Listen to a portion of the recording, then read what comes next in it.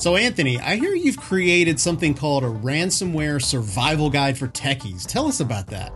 Yes. So this was an effort to really reconsider the ransomware situation. I think it's very common. You go and find lots of guides on backup, detection, protection, analysis. Everyone always thinks about ransomware before it happens, but we wanted to create something that considers heat of the moment, you're in it, how do you deal with it? And to do it with a little bit of humor, style, and to actually just do the research and find out what is involved with this process.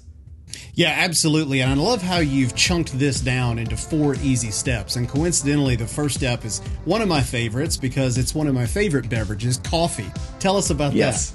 It's one of my favorite beverages too. So it was an easy first step. Step 1 is get coffee. And you might think it's tongue in cheek. You might think the author has a big head. But truthfully, in all the research we did, everything we found pointed to the fact that if ransomware hits, the worst possible thing you can do is start recovering.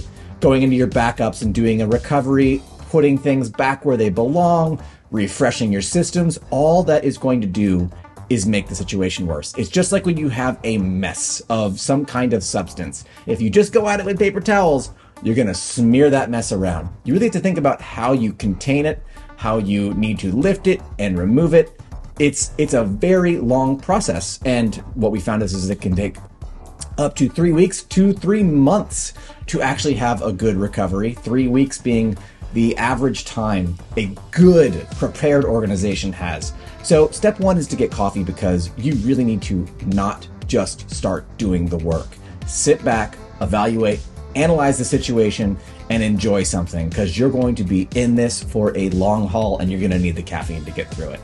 Yeah, I couldn't agree more. Step 1 is not to panic, Yes. strategize, plan out what you're going to do,